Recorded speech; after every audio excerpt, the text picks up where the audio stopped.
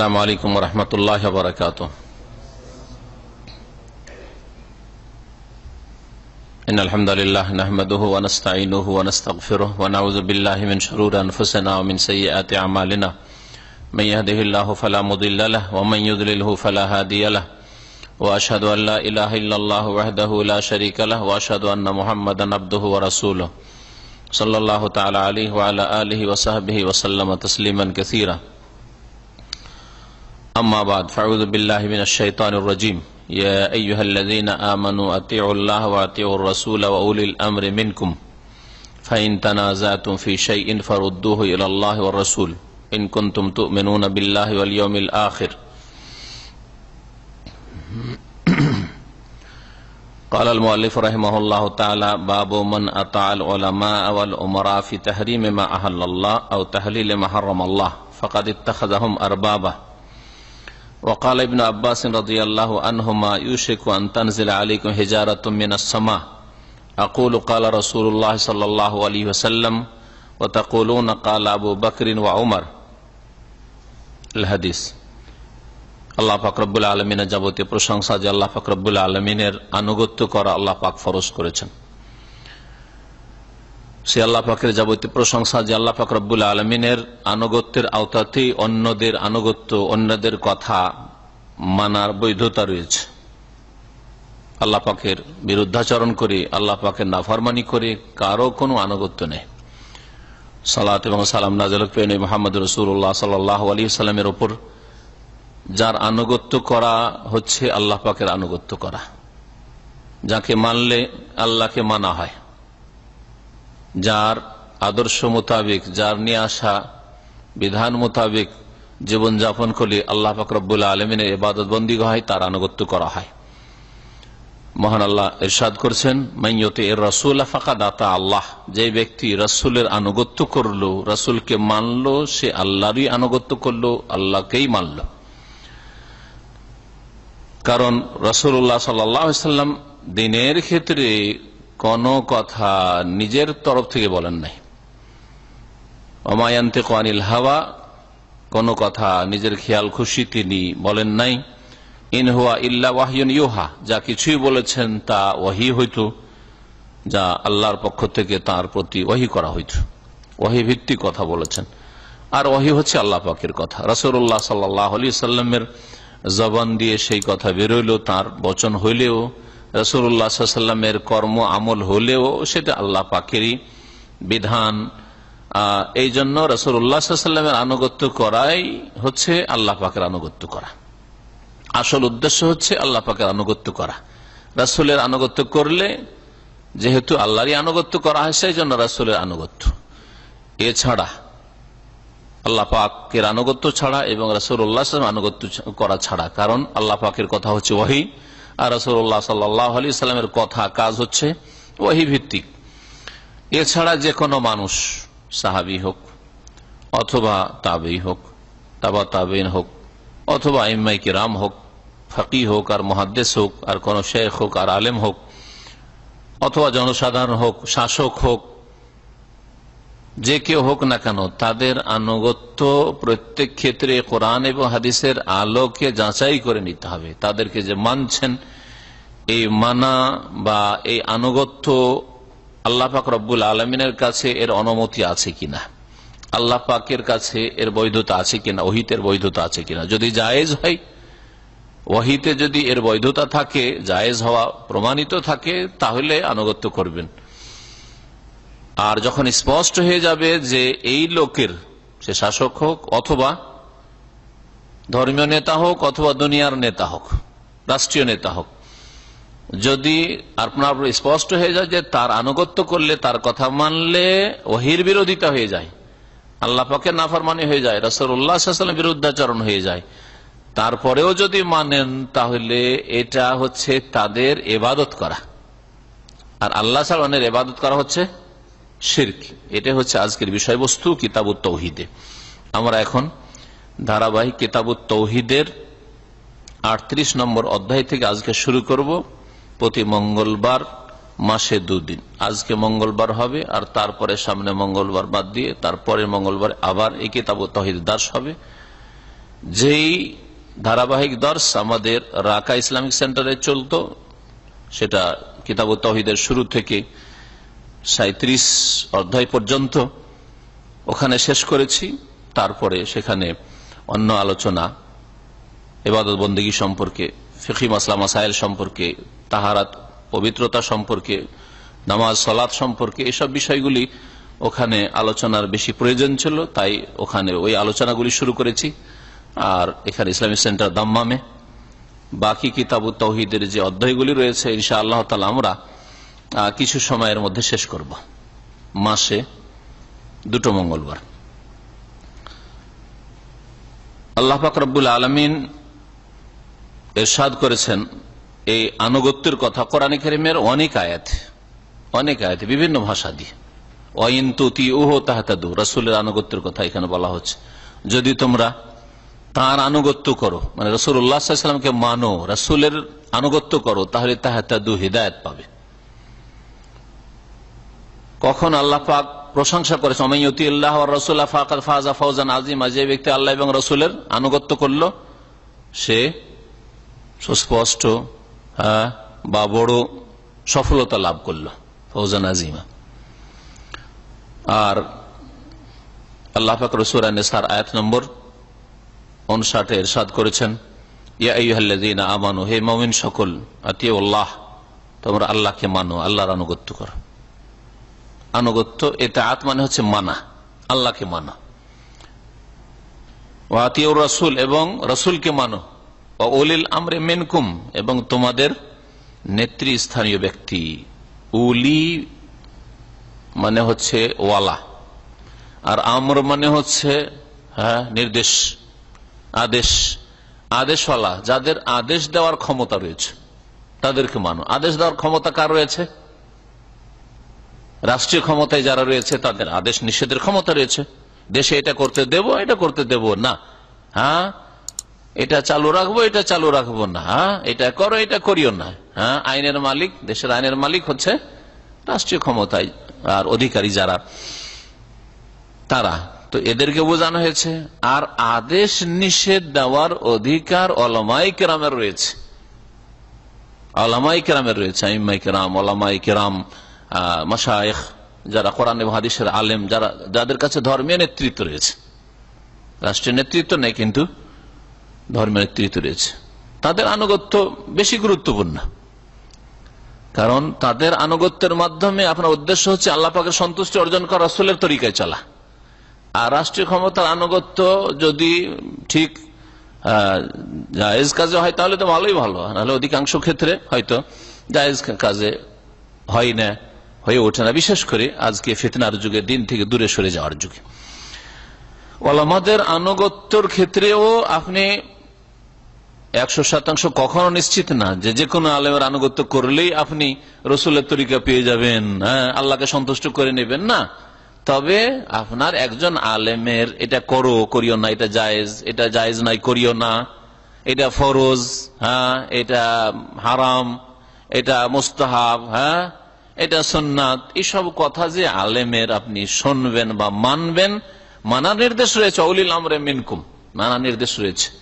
কিন্তু যখন স্পষ্ট হয়ে যাবে যে এই আলেমের এই কথাটা যে করতে বলছেন, এটা কথা ওহীর আলোকে ঠিক নয়, কোরআন এবং হাদিসের আলোকে ঠিক নয়, রাসূলুল্লাহ হাদিসের বিপরীত হয়ে যাচ্ছে, আয়াতের উল্টো দিকে চলে যাচ্ছে, অথবা কোন কাজ থেকে নিষেধ করেছেন, বারণ করছেন যে এটা করিও না, কোন আলেম বলছেন না এটা চলবে না, নাজায়েজ, কিন্তু আপনার উপর স্পষ্ট হয়ে গেল যে এই কথাটি তার ওহীর বিরোধী, ওহীর পরিপন্থী, কোরআন হাদিসের উল্টো, তারপরেও যদি আপনি আলেমকে মানেন তো জায়েজ হবে? জায়েজ নাই। তাদের আনুগত্য করা হবে, এটা হবে শিরকুত তাআ, একে বলা হয় আনুগত্যের শিরক। শিরকের বিভিন্ন যে ধরনগুলি রয়েছে তার মধ্যে একটা শিরকের ধরন হচ্ছে আনুগত্যের শিরক, শিরকুত তাআ, মানতে গিয়ে, আনুগত্য করতে গিয়ে শিরক করা। আল্লাহকে মানবেন, এর নাম তাওহীদ। রাসূলকে মানবেন, তো রাসূলের তো ইবাদত নাই, কিন্তু রাসূলুল্লাহ সাল্লাল্লাহু আলাইহি ওয়াসাল্লাম যেহেতু ওহী ছাড়া কথা বলেননি, তো রাসূলকে মানা আল্লাহর ইবাদত হলো, এটা রাসূলের ইবাদত নাই।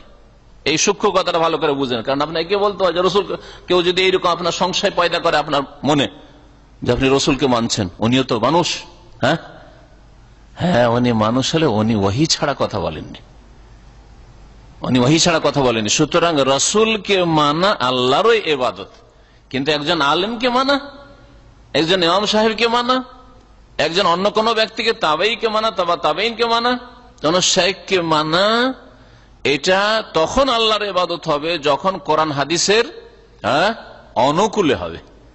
কোরআন হাদিসের বিপরীত দিকে যদি চলে যায় তাহলে তখন সেটা ইবাদত হবে না, আল্লাহ পাকের ইবাদত হবে না, আল্লাহ পাকের আনুগত্য হইল না, আল্লাহ পাকের দিন হইল না।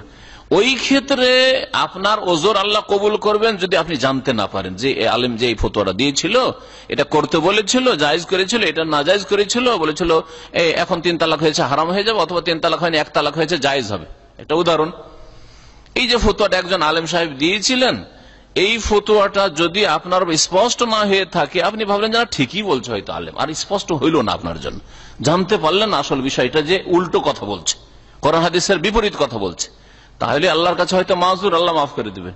কিন্তু জানতে পারলেন যে আমাদের মযহাবের অথবা আমাদের আলেমের, আমার ওস্তাদের, আমার শাইখের ফতোয়াটা কোরআন হাদিসের বিরোধী, জানার পরেও যদি কোন শাইখের, কোন আলেমের, কোন মযহাবের, কোন ইমামের ফতোয়াকে অন্ধভাবে মানেন যে না ওইটাই মানবো হাদিসের খেলাফ হইলেও, স্পষ্ট করে দেওয়া হলো তারপরও, স্পষ্ট হয়ে গেল তারপর, তাহলে এটা হচ্ছে শিরক, আনুগত্যের শিরক। এই আমার ভূমিকা শোনার পরে লেখক শেখুল ইসলাম মোহাম্মদ আব্দুল্লাহ রহমতুল্লাহ আলাই এই আনুগত্য সম্পর্কে, আর বিশেষ করে তিনি উল্লেখ করেছেন 2 শ্রেণী নেতৃস্থানের কথা উল্লেখ করেছেন, আলেমদের আনুগত্য আর আমিরদের আনুগত্য, নেতাদের আনুগত্য, রাষ্ট্রীয় নেতা তাদের আনুগত্য, আর ধর্মীয় নেতা আলেম যাদেরকে বলা হয় তাদের আনুগত্য সম্পর্কে শরীয়তের বিধান কি। বিশেষ করে আল্লাহ যা হালাল করেছেন, আল্লাহ হালাল করেছেন, আর আলেমের বা নেতার হারাম করার কারণে হারাম করে দিলেন, বা এর বিপরীতটা আল্লাহ পাক হারাম করেছেন কিন্তু দেশের শাসক অথবা কোন আলেম মুফতি সাহেব হালাল করে দিল, সেজন্য হালাল করে দিলেন। আল্লাহ পাক জেনা হালাল করেছেন হারাম, জেনা হারাম, কিন্তু পতিতালয়ের কি দিয়ে দিল, লাইসেন্স দিয়ে দিল হালাল। দেশে মানুষের তৈরি করা আইনে বলল যে জবরদস্তি করলে, ধর্ষণ করলে হারাম, অন্যায় কাজ করেছে, অপরাধী, আসামি। আর যদি সম্মতি থাকে আর সাবালিকা হয় তাহলে অসুবিধা নেই। তাহলে এটা ওহী বিরোধী না ওহীর অনুকূলে? ওহীর বিরোধী। তাহলে এই ক্ষেত্রে যদি শাসকের কথা মানেন তাহলে আপনি কি করলেন? শিরক করলেন। আল্লাহ শিরকে হালাল করেছেন না হারাম? শিরক হারাম, সবচেয়ে বড় হারাম হচ্ছে শিরক। যদি শাসক অনুমতি দেয় যে মাজার করো আর সেজদা করো, অসুবিধা নেই, তোমরা করো, হ্যাঁ সরকার তো বাধা দেয় না, মুসলিম সরকার বাধা দেয় না, তাহলে কেন আপনারা বাধা দেবেন? এই বলে যদি করেন, সরকার অনুমতি দিচ্ছে সেজন্য করছি, আমরা যাচ্ছি মাজারে যাচ্ছি, ওখানে গিয়ে আমরা চাদর চড়াচ্ছি ইত্যাদি, ফুল দিচ্ছি, আমরা ওখানে নজরানা পেশ করছি, মানত পেশ করছি ইত্যাদি, বা খাসি মোরগ জবাই করছি, যদি এটাকে হুজুত পেশ করে তাহলে কি করলো? শিরকুত তাআহ, আনুগত্যের শিরক করলাম। এইভাবে জীবনের প্রত্যেকটি ক্ষেত্রে আপনি উদাহরণ দিতে পারেন। হ্যাঁ সরকার অনুমতি দিচ্ছে না, যদিও শরীয়তে হিজাব পর্দা ফরজ রয়েছে, আমরা শুনেছি আলেমদের কাছ থেকে, কিন্তু সরকার অনুমতি দিচ্ছে না, সেই জন্য হিজাব করছি না। তার কার আনুগত্য করলেন? ওহির বিরোধিতা করলেন আর মানব রচিত বিধান আনুগত্য করে, এটা হচ্ছে শিরকুত তাআহ, আনুগত্যের শিরক।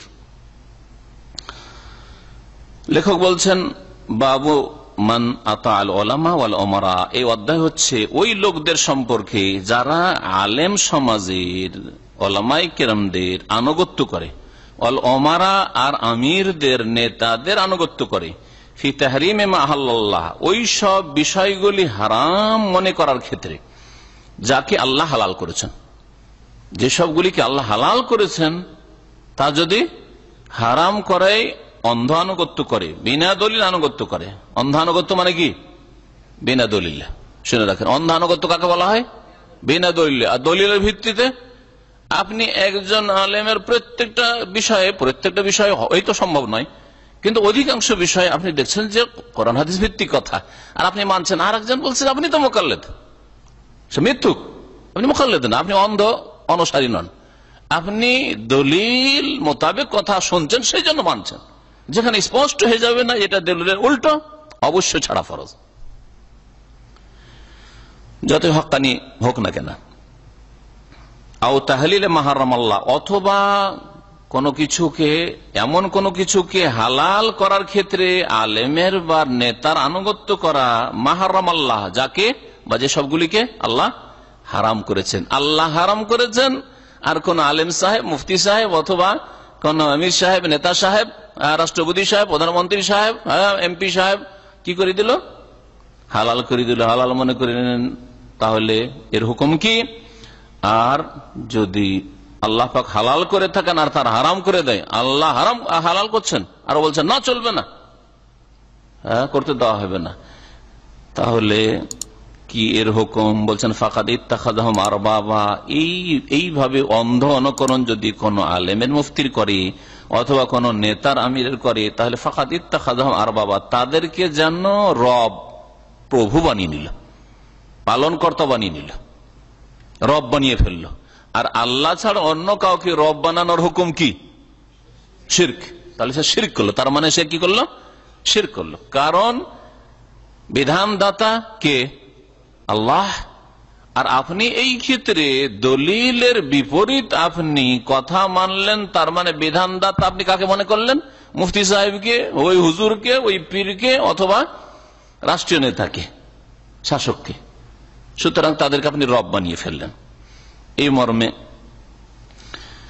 তিনি যে বিষয়গুলি, দলিলগুলি উল্লেখ করেছেন তা শোনেন। প্রথম দলিল উল্লেখ করেছেন আব্দুল্লাহ বিন আব্বাস রাদিয়াল্লাহু তাআলা আনহুমার উক্তি, প্রখ্যাত সাহাবী আর সবচেয়ে বড় মুফাসসিরে কোরআন সাহাবায়ে কেরামদের মধ্যে, জি হ্যাঁ, সবচেয়ে বেশি কোরআন সম্পর্কে জ্ঞানী আব্দুল্লাহ বিন আব্বাস রাদিয়াল্লাহু তাআলা আনহুমা বলছেন, ইউশিকু আন তানজিলা আলাইকা হিজারাতুম মিনাস সামা আকুলু ক্বালা রাসূলুল্লাহ সাল্লাল্লাহু আলাইহি ওয়াসাল্লাম ওয়া তাকুলুনা ক্বালা আবু বকর ওয়া ওমর। বলছেন যে আমাকে আশঙ্কা লাগছে, ইউশিকু সম্ভবত, আমাকে ভয় লাগে, আন তানজিলা আলাইকা হিজারাতুম মিনাস সামা, যে আকাশ থেকে তোমাদের উপর পাথর বর্ষিত হয়ে যাবে। আল্লাহ আকাশ থেকে তোমাদের উপর পাথর বর্ষিয়ে দেবেন। কি অপরাধে? আকুল, তোমাদেরকে বলছি, কালা রাসূলুল্লাহ সাল্লাল্লাহু আলাইহি ওয়াসাল্লাম, রাসূলুল্লাহ সাল্লাল্লাহু আলাইহি ওয়াসাল্লাম এই কথা বলেছেন। ওয়া তাকুলুন, আর তোমরা তার বিপরীত দলিল পেশ করছো, অজুহাত পেশ করছো, যুক্তি দাঁড় করছো, খোঁড়া যুক্তি। কালা আবু বকর ওয়া ওমর, কে বলেছেন? আবু বকর বলেছেন, ওমর বলেছেন। ভালো করে চিন্তা করুন। তোমাদেরকে বলছি রাসূলুল্লাহ সাল্লাল্লাহু আলাইহি ওয়াসাল্লাম বলেছেন, আর তোমরা বলছো আবু হানিফা বলেছেন, শাফি বলেছেন, মালিক বলেছেন, আহমদ বলেছেন। পরের যুগের লোকের কথা বলেন নাই, 150-200 বছর পরের লোকের কথা বলেন নাই, 500 বছর 600 বছর পরের কথা বলেননি। যে তোমাদেরকে বলছি আল্লাহ রসুল বলেছেন, আর তোমরা বলছো জিলানি বলেছেন, চিশতি বলেছেন, এই কথা বলেন নাই। হ্যাঁ, এই কথা বলেননি যে তোমাদেরকে বলছি কালা রসুল্লাহ, তোমরা বলছো 1400 বছর পরে অমুক শাইখ বলেছেন, অমুক হুজুর বলেছেন, অমুক পীর বলেছেন, এই কথা বলেন নাই। অনেক ব্যবধান। হ্যাঁ, আর রাসূলুল্লাহ সাল্লাল্লাহু আলাইহি ওয়াসাল্লাম, আবু বকর, উমরে কতটা ব্যবধান? শুধু ওহীর ব্যবধান, যুগ একটাই, একই যুগ না, একই যুগ। আবু বকর রাদিয়াল্লাহু তাআলা মাত্র 2.5 বছরের ছোট, 2.5 বছরের ছোট রাসূলুল্লাহ সাল্লাল্লাহু আলাইহি ওয়াসাল্লাম থেকে। জি হ্যাঁ, একই যুগের মানুষ। তারপরে আমাকে ভয় লাগছে যে রসুলের কথার সামনে আমি বলছি আল্লাহ রসুল এরকম বলেছেন, তোমরা ওর উল্টোটা বলছো, আর বলছো যে কে বলেছেন? আবু বকরের কথা পেশ করবে তুমি এখানে, উমরের কথা পেশ করবে এখানে। আমার ভয় লাগছে। আর কোন যুগে ভয় লাগছে? আজকাল পাপের যুগে না, যে পাপ সবচেয়ে মাথা উঠিয়ে আছে। হ্যাঁ, পাপিষ্টরা পৃথিবীর ক্ষমতা দখল করে আছে। ক্ষমতা মানে শুধু রাষ্ট্রীয় ক্ষমতা বলছি না, বাড়ির ক্ষমতাও পাপিষ্টদের হাতে। অধিকাংশ পরিবারের অভিভাবক হচ্ছে পাপিষ্ট, তাই না? গোনার গোনা, গোনার গোনা, পাপ আর পাপ আজকের পৃথিবীতে। শিরক বিদআত থেকে শুরু করে সমস্ত গোনা বিস্তার লাভ করেছে। সেই যুগের কথা বলছেন না যে ওই যুগে আশঙ্কা লাগছে যে পাথর বর্ষে যাবে। কোন যুগে? রাসূলুল্লাহ সাল্লাল্লাহু আলাইহি ওয়াসাল্লামের যুগ। সামান্য শেষ হয়েছে, সাহাবায়ে কেরামদের যুগ, আবু বকর ওমর রাদিয়াল্লাহু তাআলা, এই দুইজন তার খেলাফত আমলে রহস্যটা কি ছিল, কেন এই কথা বলেছেন তিনি? এই কথার এই বক্তব্য যে ইবনে আব্বাস রাদিয়াল্লাহু তাআলা পেশ করলেন, এর প্রেক্ষাপট কি? এর প্রেক্ষাপট হচ্ছে যে আবু বকর রাদিয়াল্লাহু তাআলা এবং ওমর রাদিয়াল্লাহু দুই খলিফা পর পর হজ্জে তামাত্তু করতে নিষেধ করতেন। হজ্জে তামাত্তু করতে নিষেধ করতেন, বলতেন তোমরা হজ্জে ইফরাদ করো আর না হজ্জে কিরান করো। হজ্জে কিরান করলে মাঝখানে হালাল হয়ে থাকতে পারবে না, থাকো ইহরামের অবস্থায়, একটু কষ্ট করো, হজ করো। আর নাই হজ্জে ইফরাদ করো, হজের মৌসুমে এসছো শুধু হজ করে যাও, আর হজের মৌসুমে এসছে আবার উমরাও করবে আর হজও করবে, মাঝখানে হালাল হয়ে বসেও থাকবে। বুঝছেন না পার্থক্য? হ্যাঁ, হজ্জে তামাত্তুতে কি হয়, সহজ, গেলেন উমরাটা করলেন, 1 মাস আগে গেল, 3 মাস আগে গেল, 6 মাস আগে গেলে তোমার তো হবে না, শাওয়াল মাসে কমপক্ষে যেতে হবে, কারণ হজের মাস শুরু হয় শাওয়াল থেকে। শাওয়াল, জিলকাদা আর জিলহজ, জিলহজের আপনার 10 দিন। তো এর মধ্যে শাওয়াল মাসের যে কোনো একদিনেও যদি চলে যান মক্কা আপনি, হ্যাঁ জিলকাদে চলে যান, এখন যদি চলে যান উমরাটা করে হালাল হয়ে বসে থাকেন, বিবি আছে, সম্ভোগ করেন আপনি, হ্যাঁ সমস্ত বৈধ কাজ আপনার জন্য বৈধ। এহরামের কোন নিষিদ্ধ কাজ, হজের সময় যে নিষিদ্ধ কাজ রয়েছে এহরামের অবস্থায় কোনো কিছু নিষিদ্ধ নেই। আর তারপরে 8 তারিখে আরামসে এহরামটা বেঁধে চলে যান আপনি মেনায়। 8 তারিখ, 9, 10 তারিখে হালাল হয়ে গেলেন, 11, 12, 13, 12তে সব শেষ, হ্যাঁ 12 পর্যন্ত হজ শেষ করে চলে আসতে পারে, ঠিক না? কত সহজ হজ। আর কেরানে শাওয়াল মাসেও যদি কেউ বাংলাদেশ থেকে চলে আসে, ইন্ডিয়া থেকে চলে আসে, কোন দেশ থেকে চলে আসে, এহরামের অবস্থা ওই এহরাম পরেই থাকতে হবে। কাপড়টা বদলাইলো বিনা সেলাইয়ের কাপড় দিয়ে, বিনা সেলাইয়ের কাপড় বদলাইতে হবে, তাই না? সুগন্ধি এতদিন লাগাতে পারবেন না, স্ত্রীর কাছে যেতে পারবেন না। ইফরাদে হজে শুধু হজের নিয়তে, এহরামের অবস্থা হজের নিয়ত করেছে মিকাত থেকে, শুধু হজ। সুতরাং যতক্ষণ হজ শেষ না হবে ততক্ষণ পর্যন্ত, ততদিন পর্যন্ত 1 মাস হোক আর 1.5 মাস হোক আর 2 মাস হোক এহরামের অবস্থায় থাকতে হবে, তাই না? তো তাদের যুক্তি ছিল যে হজের সময় এরকম হালাল হয়ে থাকবে না, হজে তামাত্তু নিষেধ, তারা নিষেধ করেছিলেন। আর আব্দুল্লাহ বিন আব্বাস রাদিয়াল্লাহু তাআলা আনহুমা জানছিলেন যে রাসূলুল্লাহ সাল্লাল্লাহু আলাইহি ওয়াসাল্লাম অনুমতি দিয়েছেন, এরা আবার কেন নিষেধ করবে? এদের কাছে খেলাফত আছে, ক্ষমতা, সেজন্য নিষেধ করবে। অবশ্য তারা নিষেধ করেছে এই জন্য নয় যে আজকালকার শাসকদের মতো যে শরীয়তের পরোয়া নেই, বেপরোয়া, ইসলামের বিরোধিতা করা উদ্দেশ্য, ভালো লোকদের বিরোধিতা করা উদ্দেশ্য, তা নয়। তাদের যুক্তি ছিল যে এই সময় যখন আসছে হজে, তো হজটাই করে যাক, আর হজে এসে যদি স্ত্রী সম্ভোগ করবে তো দুনিয়াদারি চলে আসবে, ভোগ বিলাসে মেতে থাকবে, না ইবাদত করুক, ইহরামের অবস্থায় থাক, এসব এই যুক্তিতে তারা নিষেধ করতেন। আব্দুল্লাহ বিন আব্বাস রাদিয়াল্লাহু তাআলা আনহুমা বলছেন, এই জন্য ভাষ্যকার শেখ আল্লামা সালেহ ফাওজান হাফিজাহুল্লাহ তাআলা বলছেন যে ইবনে আব্বাস রাদিয়াল্লাহু আনহু কথা বলেছিলেন কারা? কে? যাদের সাথে তিনি মোনাজারা করেছিলেন, তর্ক বহস করেছিলেন। কালা হলে মান্নাজারা ফি মুতাআতিল হজ, হজ্জে তামাত্তু সম্পর্কে। ওয়া কানা হুয়া ইয়ামুরু বিহা, আব্দুল্লাহ বিন আব্বাস রাদিয়াল্লাহু তাআলা আনহুমা নির্দেশ দিতেন যে তোমরা হজ্জে তামাত্তু করো। আবু বকরের যুগে, ওমরের যুগে। লি আমরি রাসূল সাল্লাল্লাহু আলাইহি ওয়াসাল্লাম বিহা, কারণ রাসূলুল্লাহ সাল্লাল্লাহু আলাইহি ওয়াসাল্লাম নির্দেশ দিয়েছেন যে তোমরা যারা কোরবানির পশু নিয়ে আসনি সবাই কি করো? উমরা করে হালাল হয়ে যাও, হজ্জে তামাত্তু করে নাও। আর আমি যেহেতু কোরবানির পশু সাথে নিয়ে এসেছি, অতক্ষণ হালাল হইতে পারবে না যতক্ষণ কোরবানি জবাই না হবে, সেজন্য আমাকে কিরান করতে হচ্ছে। তাদেরকে সবকে তামাত্তু করে। ফাহতাজ্জা আলাইহিল মুখালিফ বিনাহি আবু বকর, যে বিরোধী যে ছিল যে আপনি কোন কথা বলছেন, আপনি হজ্জে তামাত্তু করতে বলছেন। আবু বকর রাদিয়াল্লাহু তাআলা তিনি খলিফা, তার কথা পেশ করেছিল, ওমরের কথা পেশ করেছিল, তারা তো বলতেন, তারা তো নিষেধ করতেন, আপনি কেন আবার হুকুম দিচ্ছেন? ওয়াহতাজ্জা ইবনে আব্বাস বিসুন্নতি রাসূল সাল্লাল্লাহু আলাইহি ওয়াসাল্লাম, ইবনে আব্বাস রাদিয়াল্লাহু তাআলা আনহুম দলিলে পেশ করেছেন রাসূলের সুন্নতকে, আদর্শকে। আব্দুল্লাহ বিন আব্বাস দলিলে পেশ করেছেন কার কথা? নবী সাল্লাল্লাহু আলাইহি ওয়াসাল্লামের কথা। আর তার বিরোধীরা কি পেশ করেছিল? আবু বকরের কথা, ওমরের কথা। তখন তিনি বলেছিলেন যে আমাকে ভয় লাগছে, জানতান জাল আলাইকুম হিজারাতুম মিনাস সামা, আকাশ থেকে তোমাদেরও পাথর না বর্ষা যায়, আল্লাহর আযাব না চলে আসে। আকুল, আমি বলছি যে কালা রাসূলুল্লাহ, রাসূলুল্লাহ বলেছেন যে তোমরা সব তামাত্তু করো, তামাত্তু করো। লাউ ইস্তাকবালতু মিন আমরি মাস্তাদবারতু মা সুকতুল হাদি ওয়ালা জাআলতুহা উমরা। আমি যদি আগে জানতে পারতাম যে আল্লাহ পাকের ওহীতে অনুমতি আছে, কারণ জাহিলিয়াতের যুগে কিন্তু তামাত্তু করা মিন আফজারিল ফুজুর, পাপের কাজ ছিল। তো ওই তরিকাতে নবী সাল্লাল্লাহু আলাইহি ওয়াসাল্লাম চলে এসেছেন মক্কা থেকে ইহরাম করে, হ্যাঁ, আর হাদি কুরবানির পশু সাথে নিয়ে। আমি যদি জানতে পারতাম, যা পরে ওহির মাধ্যমে জানলাম মক্কায় পৌঁছে, তাহলে কি করতাম, মা সুকতুল হাদি, তাহলে এই হাদির পশু কুরবানি পশু নিয়ে আসতাম না, ওয়ালা জাআলতুহা উমরা, আর আমি উমরা করে হালাল হয়ে যেতাম তোমাদের সাথে। উমরা করে হালাল হয়ে যেতাম মানে কোন হজ করতাম, হজে তামাত্তু করতাম।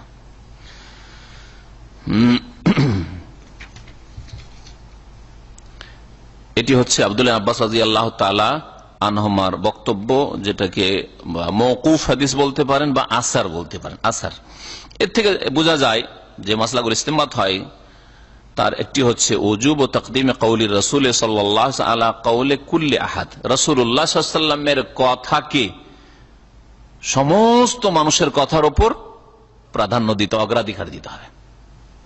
আবু বকরের কথার উপরেও, ওমরের কথার উপর, হ্যাঁ, আশরাফ বসার কথার উপর, সমস্ত সাহাবীর কথার উপর কাকে প্রাধান্য দিতে হবে, রাসূলের কথা। কি, কারণ রাসূলের উপর ওহী এসেছে, আর এদের উপর, এরা নবীর সাথী সঙ্গী হইল, ওহী তাদের কাছে আসে নাই, ভুল হওয়ার সম্ভাবনা থাকতে পারে, যদিও সমস্ত উম্মত সমস্ত সাহাবী ভুল করে দিবেন। এই জন্য ইখতিলাফ হয়েছে এরকম মাসলায়, একমত হননি। একদল যদি আবু বকর ওমরের সাথে, তারা বলছেন ঠিক আছে, নিষেধ তো করিও না, আর বলছেন না কেন করবো না, নবী সাল্লাল্লাহু আলাইহি ওয়াসাল্লাম হজ্জে তামাত্তু করতে বলছেন, কেন করবো না। হ্যাঁ, এই জন্য ইন্না উম্মতি লা তাজতামু আলা দালাল, নবী সাল্লাল্লাহু আলাইহি ওয়াসাল্লাম বলেছেন আমার উম্মত পুরোটা গুমরাহির উপর একমত হতে পারে না। আর সাহাবায়ে কেরামরা একটি উম্মত, তখনকার যুগে ওইটা একটি উম্মত। এর জন্য সমস্ত সাহাবায়ে কেরাম ভুলের উপর থাকবে, এটা কখনো হইতে পারে না। এখানে আমাদের দেশের মানুষরা যে এরকম প্রশ্ন করে যে সাহাবায়ে কেরাম কি সত্যের মাপকাঠি, এর উত্তর কি দেবেন? হ্যাঁ, কি উত্তর দেবেন? হ্যাঁ, তো কি আবু বকর সত্যের মাপকাঠি একজন? হ্যাঁ, না ভুল কথা, এটা সূক্ষ্ম কথা, ভালো করে শিখে রাখেন, যেটা বলে ফাঁসবেন না, সহি কথা বলবেন, শরীয়তের কথা। হ্যাঁ বলেন, সাহাবায়ে কেরাম সত্যের মাপকাঠি কিনা?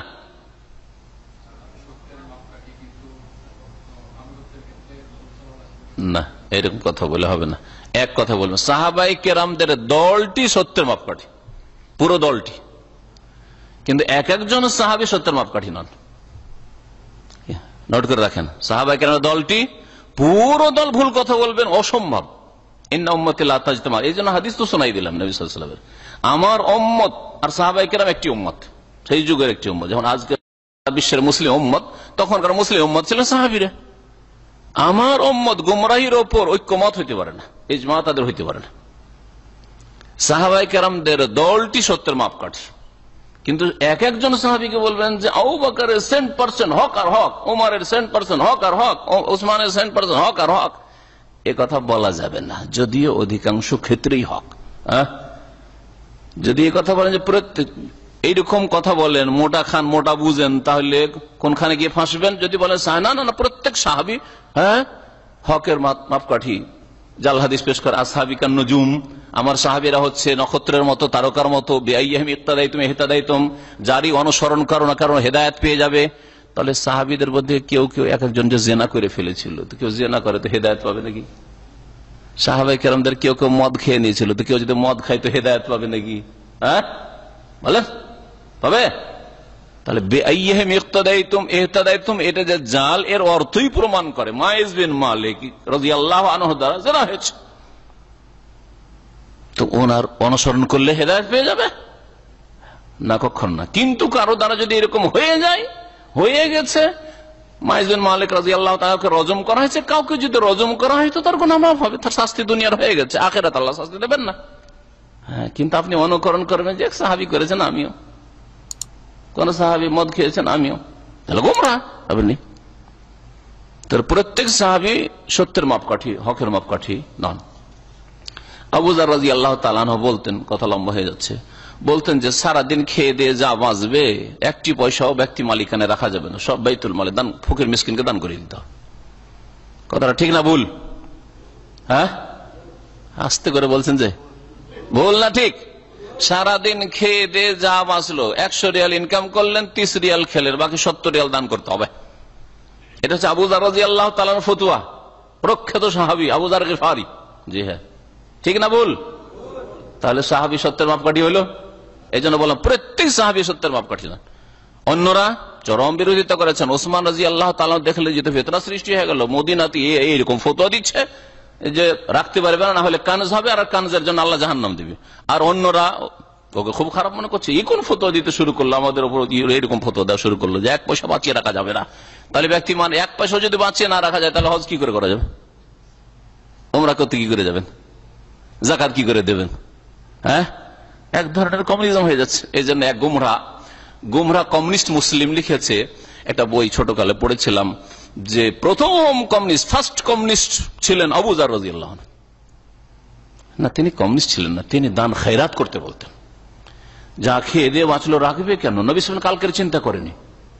এই দৃষ্টিভঙ্গি থেকে তিনি বলেছেন নবী সাল্লাল্লাহু আলাইহি কান লা ইয়াদাখিরু লিগাদিন, এই হাদিসকে তিনি সামনে রেখেছেন। নবী সাল্লাল্লাহু আলাইহি কালকের জন্য সঞ্চিত করে কিছু রাখতেন না।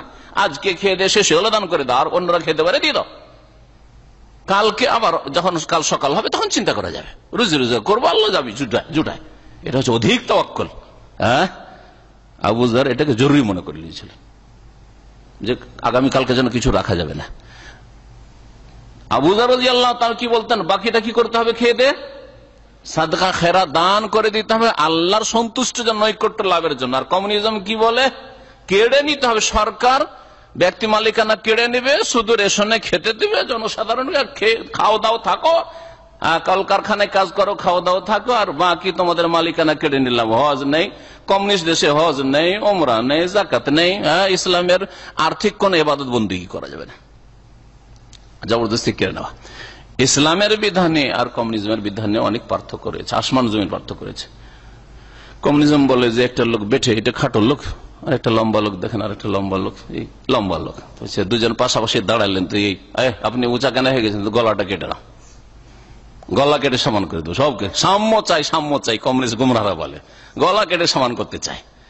কেড়ে নিবে, ক্ষমতা কেড়ে নিয়ে, ব্যক্তি মালিকানা কেড়ে নিয়ে, ধন সম্পদ লুটিয়ে নিয়ে সরকার সমান করতে চায় গলা কেটে। আর দিন ইসলাম কি বলছে?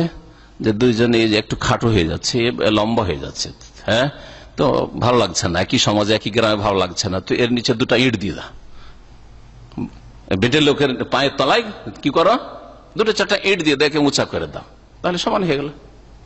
বুঝলেন? কি বুঝলেন? তার মানে এই লোক গরিব, খেতে পাচ্ছে না, ওকে দান খেরাত করে একটু সচ্ছল করে দাও, ওর জন্য একটা ছোট্ট ব্যবসা দাঁড় করে দাও। জি হ্যাঁ, তুমি কোটিপতি আর একে 1000 পতিত হইতে দাও, এর জন্য সাদকা খেরাত করো। জি। তারপরে এই আসার থেকে আব্দুল্লাহ বিন আব্বাস রাদিয়াল্লাহু তাআলা আনহুর আসারে ফিরে আসি, জানা যায় আন্না মুখালাফাত হাদি রাসূল সাল্লাল্লাহু আলাইহি ওয়াসাল্লাম তুজিবুল উকুবা। কেউ যদি রাসূলুল্লাহ সাল্লাল্লাহু আলাইহি ওয়াসাল্লামের আদর্শের বিরোধিতা করে তাহলে তার জন্য শাস্তি আবশ্যক। আব্দুল্লাহ বিন আব্বাস বলছেন, আমাকে ভয় লাগছে যে তোমাদের উপর আল্লাহর আযাব না নেমে যায়, আকাশ থেকে পাথর বর্ষণ না শুরু হয়ে যায়। আযাব নয় কেন? যে তোমরা রাসূলের কি করছো? বিরোধিতা করছো। তো রাসূলুল্লাহ সাল্লাল্লাহু আলাইহি ওয়াসাল্লাম নাফরমানি করলে আল্লাহর আযাব নাযিল হয়, বিদআত করে নাফরমানি করলে আল্লাহর আযাব নাযিল হয়, শিরক করে নাফরমানি করলে আল্লাহর আযাব নাযিল হয়। আমাদের দেশের মানুষরা যারা কিছুটা ধার্মিক, তারা মনে করে যে আল্লাহর আযাব নাযিল হয় কি করলে? খুন করলে, জিনা করলে, জুয়া খেললে, আর অশ্লীলতা ছড়াইলে, মানে যেগুলো সমাজ বিরোধী পাপ, সমাজ বিরোধী পাপ, সেগুলি করলে আল্লাহর আযাব আসে। দেশে আযাব আসবে না বেশ্যাখানা, দেশে আযাব আসবে না মদ খাচ্ছে মানুষ, দেশে আযাব আসবে না সব জুয়ারি হয়ে গেছে, কিন্তু এই কথা বলে না দেশে আযাব আসবে না যে ঈদে মিলাদুন নবী করছে, দেশে আযাব আসবে না শবে বরাত হালুয়া রুটি খাচ্ছে, দেশে আযাব আসবে না যে নওয়াইতো পড়ছে, দেশে আযাব আসবে না যে এই বিদআত করছে ওই বিদআত করছে। কোনদিন শুনেছেন? নবীর নাফরমানি নয়। নবী কোন দিন নওয়াইতো পড়ে নামাজ পড়েছেন? কোন দিন শবে বরাত হালুয়া রুটি করেছেন আর কবর দলে দলে সাহাবীরাকে নিয়ে কবর জিয়ারত করে বাড়িয়েছেন? হ্যাঁ, নবী কখন ঈদে মিলাদুন নবী দিয়েছেন না? 2টো ঈদ দিয়েছেন। হ্যাঁ, 2টো ঈদ দিয়েছেন, ঈদুল ফিতর, ঈদুল আজহা। কিন্তু আমাদের দেশের আলেম সমাজের অনেকের হুঁশ নেই, শুধু এই পাপগুলি, সমাজ বিরোধী পাপগুলি বয়ান করে, আর এগুলির যে কুপ্রভাব রয়েছে এগুলি বয়ান করে, আর বিদাতের যে কুপ্রভাব রয়েছে জাতির ওপর, ব্যক্তির ওপর, সমাজের ওপর, দেশের ওপর, বিশ্বের ওপর, শিরকের যে কুপ্রভাব, সবচেয়ে বড় আল্লাহ পাকের আযাব নাযিল হওয়ার আশঙ্কা হচ্ছে যে শিরক হচ্ছে দেশে, বিদাত হচ্ছে দেশে, কারণ এগুলো ধর্মের নামে হচ্ছে। ধর্মের নামে হচ্ছে। জি, এগুলিকে অপরাধ মনে করা হয় না। আল্লাহ পাক যেন বুঝার তৌফিক দান করেন। ওয়াকাল আহমদ বিন হাম্বল, ইমাম আহমদ বিন হাম্বল বলছেন, আজেবতু লিকওমিন, আমি আশ্চর্য হচ্ছি ওই জাতির জন্য, আরাফুল ইসনাদ ও সিহহাতাহু, যারা হাদিসের সনদ বুঝে আর হাদিসের সহিহ যঈফ বুঝে, হাদিস সহিহ হটাও বুঝে। ইয়াযহাবুনা ইলা রায়ে সুফিয়ান, তারপরে আবার সুফিয়ান সৌরির মত অবলম্বন করে, তার মতকে প্রাধান্য দিয়ে থাকে। হাদিস বুঝেন, হাদিসের সহিহ যঈফ বুঝেন, দলিল বুঝেন, শরীয়তের উৎস হচ্ছে দলিল, কোরআন হাদিস, কোরআন হাদিসের দলিল বুঝেন, আর তারপরে যদি সুফিয়ান সৌরির মতো লোকের মতের দিকে যায়, ছোটাছুটি করে। সুফিয়ান সৌরি বলতে শুধু একজন কথা বলতে চান, তিনি বলেছেন যে কোনো মানুষের কথাকে অন্ধভাবে অনুসরণ করে, অথচ দলিল বুঝে, কোরআন হাদিস বুঝে। তাহলে এখানে আলেম সমাজ যারা কোরআন হাদিস বুঝে, বুঝার সুযোগ সুবিধা আছে, তারপরেও যদি মানুষের মতকে অন্ধভাবে মানে, তাদের জন্য আমি আশ্চর্য হচ্ছি। অথচ আল্লাহ পাক, মহান আল্লাহ বলছেন, ইয়াকুল ফালিহাযারিল্লাযীনা ইউখালিফুনা আন আমরিহি আন তুসিবাহুম ফিতনাহ আও ইউসিবাহুম আযাবুন আলীম। সতর্ক হয়ে যাক অবশ্যই ওই সব লোকেরা যারা রাসূলুল্লাহ সাল্লাল্লাহু আলাইহি ওয়াসাল্লামের নির্দেশের বিরোধিতা করে, রাসূলের নির্দেশের আদেশের যারা নাফরমানি করে, বিরুদ্ধাচরণ করে, তারা সাবধান হয়ে যাক। আল্লাহ বলছেন, কে বলছেন? আল্লাহ বলছেন সূরা নূর আয়াত নম্বর 63, সাবধান হয়ে যাক। আনতুসিবাহুম ফিতনাহ, কিসে থেকে সাবধান? দুই আযাবের এক আযাব অবশ্যই তাদের জন্য রয়েছে, অথবা দুটোই রয়েছে। আনতুসিবাহুম ফিতনা, যে তাদের উপর আপতিত হবে ফিতনা, মানে দুনিয়ার শাস্তি, পার্থিব শাস্তি। ফিতনা তাফসীর পার্থিব শাস্তি, দুনিয়ার বালা মুসিবত, আসমানি দুর্যোগ, জমিনি দুর্যোগ, বা কলহ বিবাদ, আর বিভিন্ন রকমের যে অশান্তি, নিরাপত্তাহীনতা, দারিদ্র, বিভিন্ন রকমের বালা মুসিবত। রাসূলুল্লাহ বিরোধিতা করলে দুনিয়ার আযাব এটা একটা। আও ইউসিবাহুম আযাবুন আলীম, অথবা তাদের ওপর আপতিত হবে, এসে পড়বে আযাবুন আলীম, মর্মান্তিক শাস্তি, মানে আখিরাতের শাস্তি, মওতের পরের শাস্তি। আতাদরি, তারপরে বলছেন ইমাম আহমদ যে আতাদরি, তুমি জানো কি মাল ফিতনা? ফিতনা মানে কি? আল ফিতনা তো শিরক, সবচেয়ে বড় ফিতনা হচ্ছে শিরক। যদিও ফিতনা মানে যে কোনো আযাব, এটা আম, এই আয়াতের তাফসীর ব্যাপক, কিন্তু তিনি বলছেন যে সবচেয়ে বড় ফিতনা যেহেতু শিরক। কাতিলুহুম হাত্তা লা তাকুনা ফিতনা, অতদিন পর্যন্ত সশস্ত্র লড়াই করে যতদিন পৃথিবীতে শিরক থাকে। তাহলে পৃথিবীতে যতক্ষণ পর্যন্ত আল্লাহর জমিনে আল্লাহ ছাড়া অন্যের ইবাদত হচ্ছে, শিরক হচ্ছে, ততদিন পর্যন্ত সংগ্রাম চলতে থাকবে, ততদিন পর্যন্ত হক বাতিলের লড়াই চলতে থাকবে, ততদিন পর্যন্ত অস্ত্র ধারণ করা শর্ত সাপেক্ষ বৈধতা রয়েছে বা আল্লাহ পাকের নির্দেশ রয়েছে। ফিতনা হচ্ছে শিরক, যতক্ষণ শিরক রয়েছে। তো আনতুসিবা ফিতনা মানে যারা রাসূলের নাফরমানি করে, ধরেন বিদআত করে, ওদের জন্য একটা আযাব হচ্ছে শিরকে লিপ্ত হওয়া। বাস্তব সত্য, যারা আজকের বিদআতি, ভালো করে দেখবেন মানব জাতির ইতিহাস, আজকালকার মানুষ আজকে বিদআত করে, 5 বছর 10 বছর পরে দেখুন যে মাজারে যাচ্ছে, শিরক করছে। 10 বছর আগে তারা কবর মাজারে যেত না, পীরের শুধু মুরিদ হয়েছিল, আর ওই ঈদ মিলাদুন্নবী করতো, কিয়াম করতো, এই সেই করতো। আর তারপরে দেখা গেল 5-10 বছর পরে মাজারপন্থী, সব মাজারপন্থী, কবর পূজারি হয়ে গেছে। জি হ্যাঁ, তো এটা হচ্ছে আল্লাহ পাকের আযাব। আর সব মানুষ, আজকালকার মানুষরা মনে করে যে আযাব হচ্ছে আমার যদি ধন সম্পদ হারিয়ে যায়, নষ্ট হয়ে যায়, আমার সুস্থতা নষ্ট হয়ে যায়, আমি যদি ধ্বংস হয়ে যায়, আমার পরিবার নষ্ট হয়ে যায়, ধ্বংস হয়ে যায়, বালা মুসিবত আসে, এইগুলো বালা মুসিবত। এর চাইতে বড় বালা মুসিবত, দুনিয়ার বালা মুসিবতের চাইতে বড় বালা মুসিবত হচ্ছে দ্বীনের ওপর, ঈমান ইসলামের ওপর বালা মুসিবত। ঈমান হারা হয়ে যা, ঈমান আমরা সবচেয়ে বড় বালা কি? শিরক। ঈমান, মুসলিম ছিলেন, মুমিন ছিলেন, শিরক করে ফেললেন, সবচেয়ে বড় বালা মুসিবত, চিরকালে জাহান্নামী। আরে দুনিয়ার সব গেল, আপনি গেলেন, আপনার ধন সম্পদ গেল, পরিবার গেল, দেশ গেল, সব চলে যাক, আল্লাহর ইবাদত বন্দেগী যদি ঠিক থাকে তো জান্নাত পাবেন একদিন, তাই না? মওতের পরেই সুখের জীবন শুরু হয়ে যাবে। কিন্তু ঈমান যদি চলে যায় তো খাসিরাত দুনিয়া ওয়াল আখিরা, দুনিয়াও ধ্বংস করলেন আর আখিরাত ধ্বংস করলেন, চিরকালের জীবন ধ্বংস করলেন।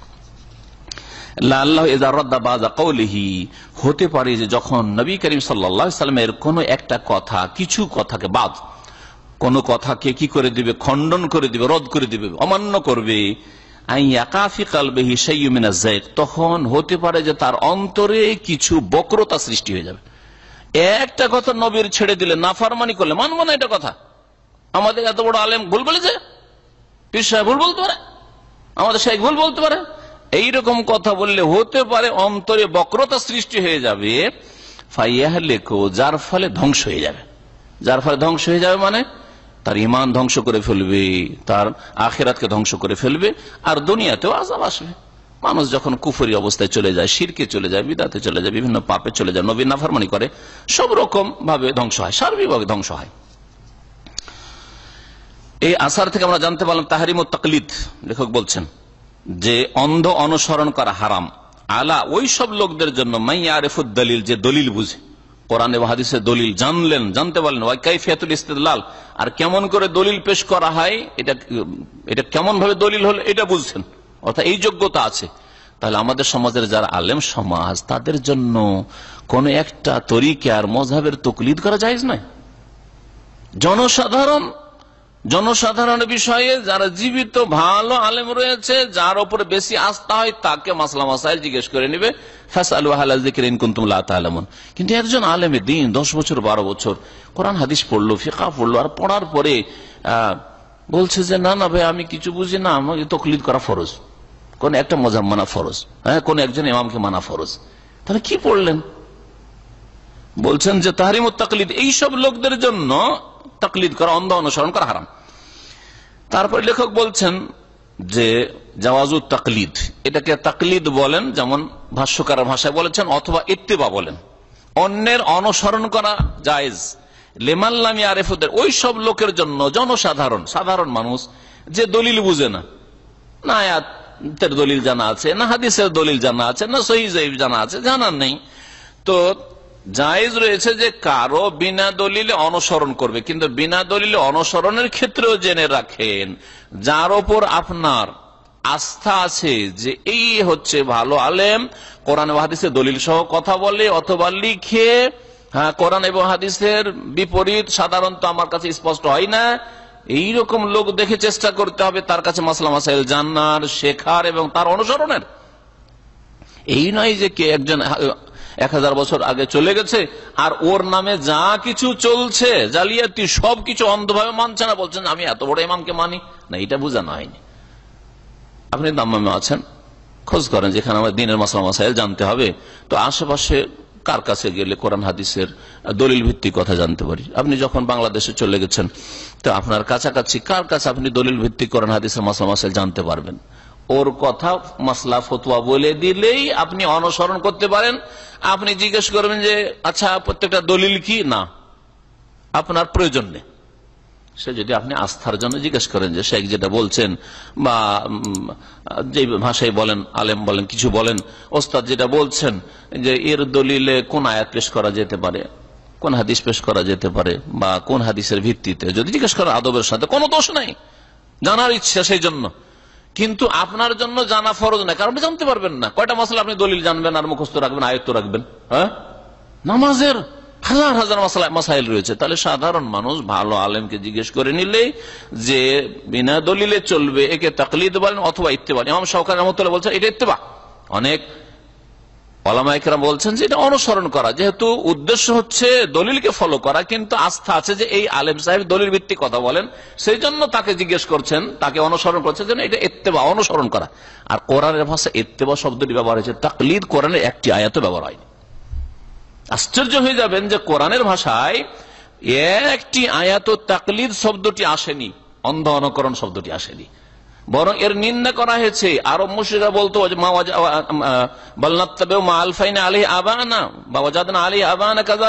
বিভিন্ন ভাষায় বলতো যে বাপ দাদা পূর্বপুরুষরা করেছে, তাদেরকে মানি আমরা। আল্লাহ নিন্দা করেছেন, তাদের পূর্বপুরুষ বাপদাদারা যদি কিছু নাও বুঝতো, নির্বোধ হতো, আর যদি কিছু নাও জানতো তাও মানবে, তারপরে গায়ের জোরে মানবে, ভুল পথে ছিল তারপরে মানবে, উচিত নয় এটা। তাহলে অন্ধ অনুসরণ করা যখন স্পষ্ট হয়ে যাবে যে এটা কোরআন হাদিস বিরোধী হয়ে যাচ্ছে, আপনাকে স্পষ্ট হাদিস দেখিয়ে দেওয়া হলো, উদাহরণস্বরূপ সূরা ফাতিহা ছাড়া নামাজ হয় না, তারপরে না না না হাদিস মানতে পারছি না কারণ আমাদের মযহাবে নেই। তাহলে আপনি হাদিস মানছেন না মযহাব মানছেন? হ্যাঁ, রাসূলের কথা মানছেন না মানুষের কথা মানছেন? কিন্তু যার উপরে স্পষ্ট হয়নি তার বিষয়টি আলাদা। আর কেউ কেউ এটাকে তাকলিদ বলেছেন, এটাকে তাকলিদ বলেন অথবা ইত্তেবা বলেন। কোরআনের ভাষা হচ্ছে ইত্তেবা। ইত্তাবিউ মা উনজিলা ইলাইকুম মির রাব্বিকুম, ইত্তেবা করো, অনুসরণ করো, ফলো করো বলা হয়েছে। আর কাল্লিদু, কোথাও কোনো কোরআন আয়াতে নেই। তবে বিনা দলিলে মানাকে আরবি ভাষাতে তাকলিদ শব্দও বলা হয়। আর দলিল ভিত্তিক বলছে আশা আছে এই লোকের, যাকে জিজ্ঞেস করছি আলেম, আর যেন সেটাকে ইত্তিবা বলা হয়। যার উপর আস্থা আছে, যে তার কাছে এলেম আছে, তার দিন আছে, আল্লাহকে ভয় করে, সুতরাং আমাকে গুমরাহ করবে না, জাহান্নামের রাস্তা দেখাবে না, আমাকে বিদআতের রাস্তা দেখাবে না, আমাকে শিরকের রাস্তা দেখাবে না, আমাকে সহি মাসলা বলারই চেষ্টা করবে। এইরকম আলেমে দিনকে মিন আহলিল ইলমে জিজ্ঞেস করে নেবে। ফাসআলু আহলা যিকরি ইন কুনতুম লা তা'লামুন। আদি ইবনে হাতিম রাদিয়াল্লাহু তাআলা আনহু থেকে বর্ণিত, আন্নাহু সামিআ নবী সাল্লাল্লাহু আলাইহি ওয়াসাল্লাম, তিনি নবী সাল্লাল্লাহু আলাইহি ওয়াসাল্লামকে একবার শুনলেন এই আয়াত পড়তে, ইকরাউ হাযিহিল আয়াহ, সূরা তওবার আয়াত নম্বর 31 পাঠ করছেন। ইত্তাখাযু আহবারাহুম ওয়া রুহবানাহুম আরবাবা মিন দুনিল্লাহ। তারা অর্থাৎ ইহুদি খ্রিস্টানরা, কাদের সম্পর্কে আলোচনা চলছে এই আয়াতের আগে? ইহুদি এবং খ্রিস্টান আহলি কিতাব সম্পর্কে। ইত্তাখাযু, এরা বানিয়ে নিয়েছে, সাব্যস্ত করেছে, আহবারাহুম ওয়া রুহবানাহুম, তাদের ধর্মগুরুদেরকে। আহবার হাবরের বহু বচন, ইহুদি খ্রিস্টানদের আলেমদেরকে হাবর বলা হয় বা আহবার বলা হয়। আর রোহবান রাহেবের বহু বচন, রাহেব বলা হয় যারা ধার্মিক লোক, যারা নিজেকে কি করেছে, উৎসর্গ করেছে আল্লাহ পাকের ইবাদত বন্দেগীতে, বনে জঙ্গলে গিয়ে, নির্জনতায় গিয়ে একাকী ইবাদত বন্দেগীতে সারা জীবনটা কাটিয়ে দেয়, এদেরকে রাহেব বলা হয়। তো ওদের রাহেব ওই সব লোকেরা যাদের কাছে হয়তো এলম নেই অত, কিন্তু এরা ধার্মিক। আমাদের মুসলিম সমাজের কিছু ধার্মিক লোকেরা আছে, পরেশগার মাশাআল্লাহ, হ্যাঁ, বড় বড় আলেমের চাইতে হয়তো দাড়ি বড়, তাহাজ্জুদ বেশি, ইবাদত বন্দেগী বেশি, হজ উমরা বেশি, হ্যাঁ, তাকওয়া বেশি। এই একদল ইহুদি খ্রিস্টানদের। আর আহবার হচ্ছে ইহুদিদের আলেমরা। এদেরকে কি করেছে ইহুদি নাসারারা? আরবাবা মিন দুনিল্লাহ, আল্লাহকে বাদ দিয়ে তারা কি বানিয়েছে? রব বানিয়ে ফেলেছে। আহবার বিশেষ করে বলা হয় ইহুদিদের আলেমদেরকে, আর রোহবান রাহেব, আজকালও রাহেব শব্দটা আরবিরা ব্যবহার করছে খ্রিস্টানদের ধর্মগুরুদের ক্ষেত্রে। রাহেব পোপ পাদ্রী যারাকে বলা হচ্ছে, পাদ্রীদেরকে রাহেব বলা হয় আরবি ভাষায়। আর আহবার হাবর, যেমন আব্দুল্লাহ বিন সালাম রাদিয়াল্লাহু তাআলা ইহুদিদের বড় আলেম ছিলেন, তাকে বলা হয়তো হাবরুল ইহুদ, ইহুদিদের বড় আলেম। যেমন মুসলিমদের, মুসলিম সমাজের দিনের জ্ঞানীদেরকে কি বলা হয়? উলামা কেরাম। ইন্নামা ইয়াখশাল্লাহ মিন ইবাদিহি আল উলামা। কোরআনে আল্লাহ কি বলেছেন? উলামা, উলুল ইলম, আহলুল ইলম বা উলামা। তো বলছেন যে নবী করিম সাল্লাল্লাহু আলাইহি ওয়াসাল্লাম এই আয়াত পাঠ করলেন যে তারা তাদের ধর্ম গুরুদেরকে, ইহুদি খ্রিস্টানদের, ইহুদিদের আলেমদেরকে, রব্বানাও, আর খ্রিস্টানদের আলেমদেরকে আরবাবা মিন দুনি, আল্লাহকে বাদ দিয়ে তার রব বানিয়ে ফেলেছে। রব বানিয়ে ফেলেছে কথা। আদি বিন হাতেম জন্মসূত্রে খ্রিস্টান ছিলেন, ইসলাম কবুল করেছিলেন। হাতেম তাই, যে বড় দানশীল মানুষ, তার ছেলে। এরা হাইল এলাকার লোক ছিল, হাইল এলাকা যে সৌদি আরবে রয়েছে। ফাকুলতু লাহু, তখন আমি রাসূলুল্লাহ সাল্লাল্লাহু আলাইহি ওয়াসাল্লাম বললাম, এই সাহাবী বলছেন, ইন্না লাসনা নাবুদুহুম, আমরা রব বানিয়ে ফেলেছি। এটা যে আল্লাহ বলছেন কোরআনটা কেমন কথা হইলো? আমরা তো ধর্মগুরুদের পুজো করতাম না, আমরা তো রাহেব পোপ পাদ্রীদের পূজা করতাম না, ইবাদত করতাম না। তিনি ভেবেছেন ইবাদত মানে সিজদা করা, হ্যাঁ, ইবাদত মানে তাদের কাছে দোয়া করা, হ্যাঁ, যাচ্চা করা, এগুলো হচ্ছে ইবাদত, এরকম ভেবেছেন।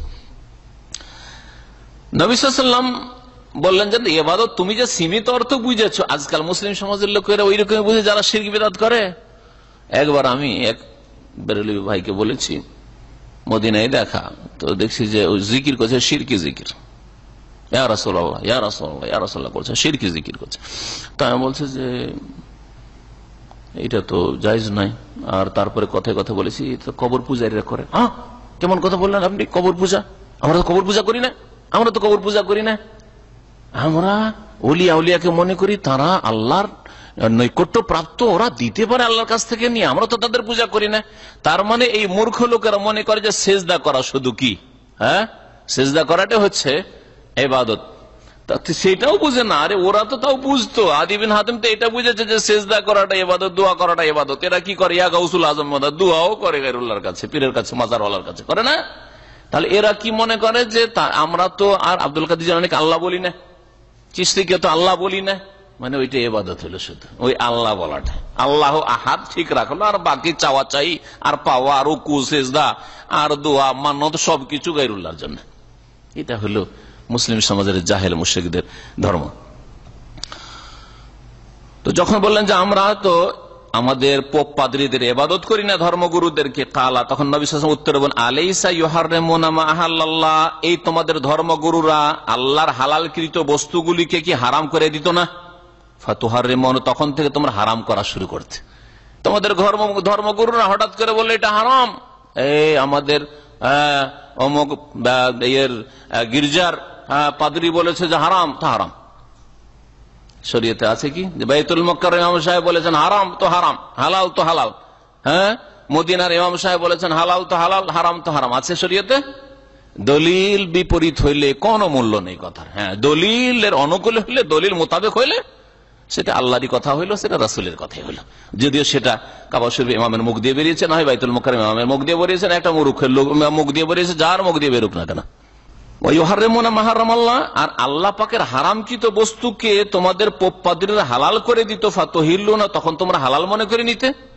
জি হ্যাঁ, এইভাবে তাদের মধ্যে মদ আর এই আপনার এই যে শুকুর খাওয়া, ইনজিলে আর তাওরাতে আছে শুকুর খাওয়ার বৈধতা, যে সুর খাওয়া যেটা হচ্ছে তাদের প্রধান গোস্ত, আর মদ খাওয়া যেটা প্রধান পানীয় তাদের, কিন্তু এগুলো হচ্ছে কি তাদের পোপ পাদ্রী ধর্মগুরুরা হালাল করেছে হালাল, হালাল করেছে হালাল, কোনটা হারাম করে দিল হারাম।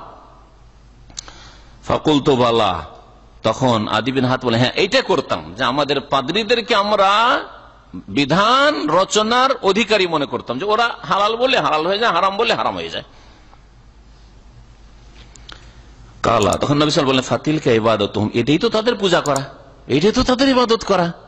তাহলে কেউ যদি শাসক, দেশের শাসক, এটাকে বললো হালাল হালাল, মদ হালাল, লাইসেন্স দিয়ে দিচ্ছি হালাল হালাল, আরে সরকার যখন লাইসেন্স দিয়েছে আর খোলাখুলি বিক্রি হচ্ছে, কোনো বাধা নেই, আসামি না, অপরাধ নাই, তো আবার কি হারাম কেন হবে?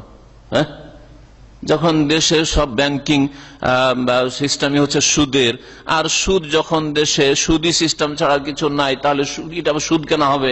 এটা হচ্ছে ইন্টারেস্ট, হ্যাঁ, এটা বেনিফিট। হ্যাঁ, বুঝতে পারছেন? এই বলে যদি কেউ হালাল করে, তাহলে কি করলো? তাদের পূজা করলো, তাদেরকে রব বানিয়ে নিল। ফাতিলকা ইবাদাতুহুম, এটাই হচ্ছে তাদের পূজা করা। আর আহমদ, হাদিসটি মুসনাদে আহমদে রয়েছে, তিরমিজিতে রয়েছে, ইমাম তিরমিজি হাসান বলেছেন হাদিসটি। এই হাদিস থেকে জানতে পারলাম যে আল্লাহ পাকের নাফরমানি করে কোন সৃষ্টির আনুগত্য করা তাদের ইবাদত, তাই না? আল্লাহর নাফরমানি করে অথবা রসুলের নাফরমানি করে, কোরআন এবং হাদিসের বিরোধিতা করে যদি কোন সৃষ্টির আনুগত্য করা হয়, সে আলেম হোক আর কোন রাষ্ট্রীয় নেতা হোক, তার যদি আনুগত্য করার কথা মানা হয় ইবাদাতুল্লাহু, তাহলে সেটা তার ইবাদত মিন দুনির আল্লাহকে বাদ দিয়ে। বিশেষ করে যদি ফি তাশরিল আহকাম, আইন রচনার ক্ষেত্রে, আইন রচনার ক্ষেত্রে, ওয়াসান্নিল কাওয়ানিন, আর এমন আইন কানুন তৈরি করলো যেগুলি আল মুখালিফা লিহুকমিল্লাহ, আল্লাহ পাকের ফয়সালার, আল্লাহ পাকের শরীয়তের নাজিলকৃত বিধানের বিপরীত। কত বিপরীত আইন রয়েছে, কত বিপরীত আইন রয়েছে, চিন্তা করুন আপনি। আল্লাহ দ্রোহিতা নয় এগুলো, আল্লাহর শত্রুতা নয়। আল্লাহ পাক রব্বুল আলামিন ইন্নাল্লাহ লা ইয়ামুরু বিল ফাহশা, অশ্লীলতার নির্দেশ দেন না, নিষেধ করছেন। ওয়ায়ানহা আনিল ফাহশাই ওয়াল মুনকার, নিষেধ করেছেন আল্লাহ পাক। ফাহিশা কি করছেন? নিষেধ করেছেন।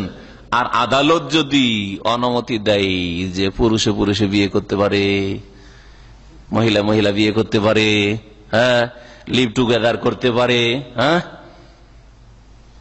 তারপরে বিনা বিনা ওলিতে সাবালিকা হয়ে গেলে বিবাহ করে নিতে পারে, শরীয়ত বিরোধী নয়, আয়াত বিরোধী নয়, হাদিস বিরোধী। লা নিকাহ ইল্লা বিওয়ালিয়্যিন, অভিভাবক ছাড়া কোন মহিলার বিবাহ হয় না, সাবালিকা হোক না বালিকা হোক। আর বলছে না না না, অসুবিধা না, মেয়ে পালিয়ে গেল, বিয়ে করে দিল, বৈধ করে দিল।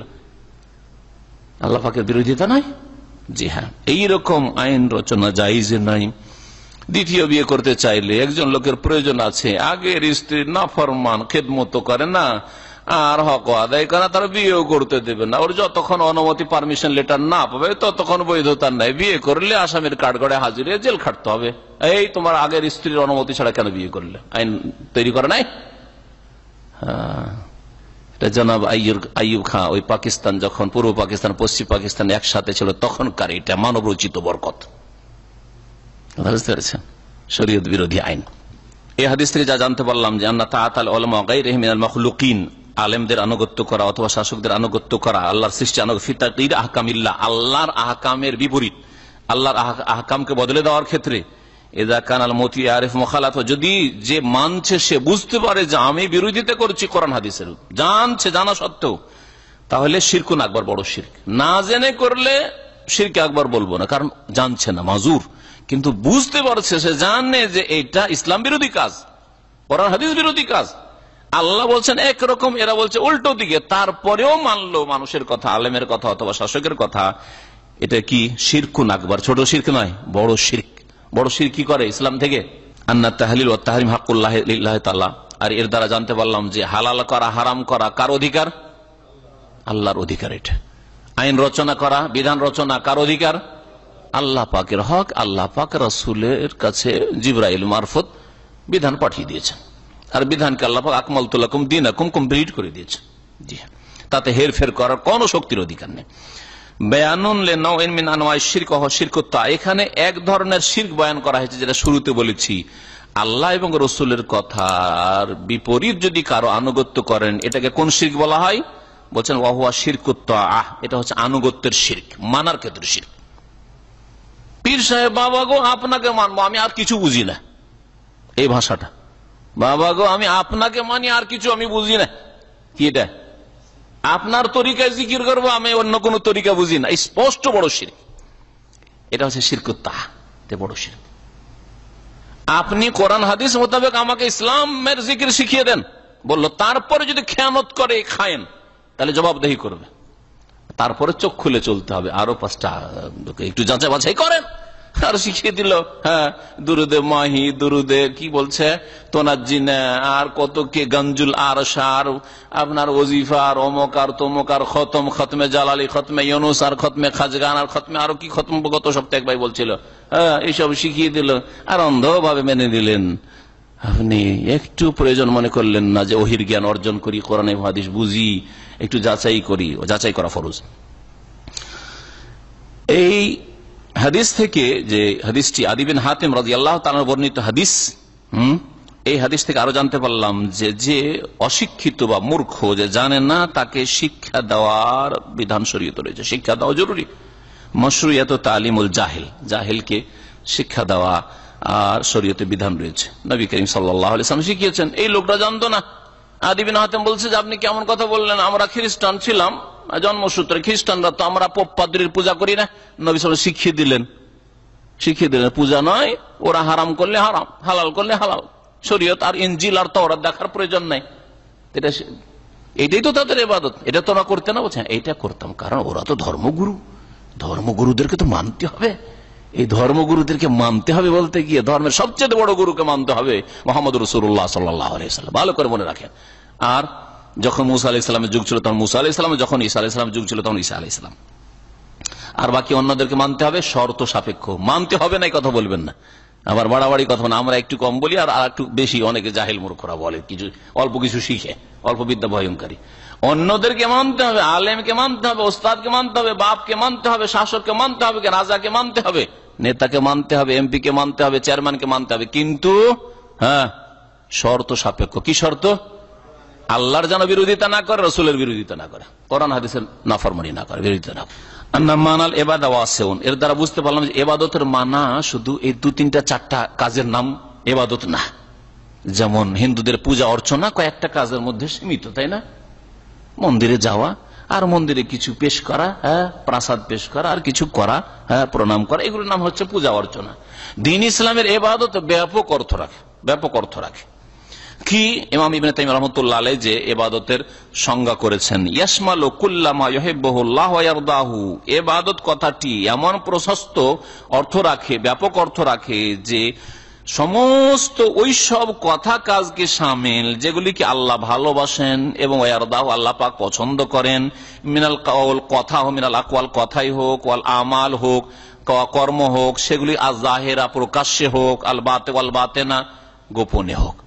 মনের ভিতরে ভিতরে ইবাদত হচ্ছে, আশেপাশের লোক কেউ দেখতে পায় না, ভিতরে আল্লাহকে ভয় করছেন। আল্লাহ আল্লাহ আমি তোমাকে ভয় করি, এটা আপনার ভিতরে ইবাদত, আমরা বুঝতেই পারলাম। হ্যাঁ, মনে মনে আপনার নিয়ত দৃঢ় সংকল্প আছে যে হজ করব, কিন্তু স্বাস্থ্যগত কারণে অথবা হঠাৎ করে আর্থিক দুর্যোগের কারণে, বালা মুসিবতের কারণে আপনি হজে যেতে পারলেন না, আপনার অন্তরের ইবাদত আছে, আমরা টের পেলাম না, মনে মনে আছে। যে কোনো ভালো নিয়ত রেখেছেন, আমি এই কাজটি করব, করতে পারলাম না, রাতে আজকে নিয়ত করে শুয়েছেন, এখন নিয়ত করেছেন আমি তাহাজ্জুদ পড়বো, আপনার মনে আছে, আমরা কেউ টের পাচ্ছি না, আপনার অন্তরের ইবাদত হচ্ছে, উঠতে পারলেন না, কিন্তু অন্তরের ইবাদত হলো, যেন নেকি পাবেন। নবী করিম সাল্লাল্লাহু আলাইহি ওয়াসাল্লাম হাদিসে রয়েছে যে নেকির ইচ্ছা করলে আর সেটা যদি করতে না পারে কোনো কারণবশত, তো নেকি লিখা হবে, কুতিবাতুল হাসানা, এক নেকি লিখা হবে। ইবাদত তাহলে কাকে বলে?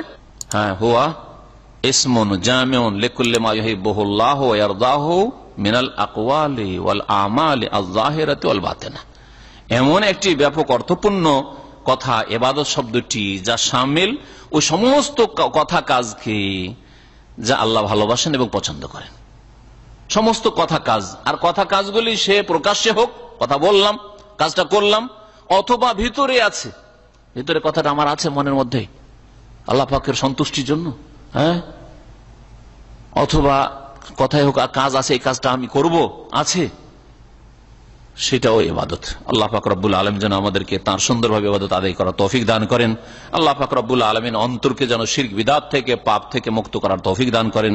আমাদের কথা কাজকে, জবানকে যেন গুনাহ থেকে পাক করার তৌফিক দান করেন। আমাদের অঙ্গ প্রত্যঙ্গকে গুনাহ থেকে, পাপ থেকে পাক করার তৌফিক দান করেন। আল্লাহ পাক যেন একমাত্র তার এবং তার রাসূলের নির্ভেজাল নিছক খালিস আনুগত্যের তৌফিক দান করেন। আর তারপরে বড়দেরকে মানার তৌফিক যেন দান করেন, কিন্তু কোরআন এবং হাদিসের আলোকে, শরীয়তের আলোকে আল্লাহ পাক যেন আমাদেরকে বড়দের, ভালোদের, যারা ভালো কথা বলে তাদের আনুগত্য করার তৌফিক দান করেন। সুবহান রাব্বিকা রাব্বিল ইজ্জাতি আম্মা ইয়াসিফুন ওয়া সালামুন আলাল মুরসালিন ওয়াল হামদুলিল্লাহি রাব্বিল আলামিন।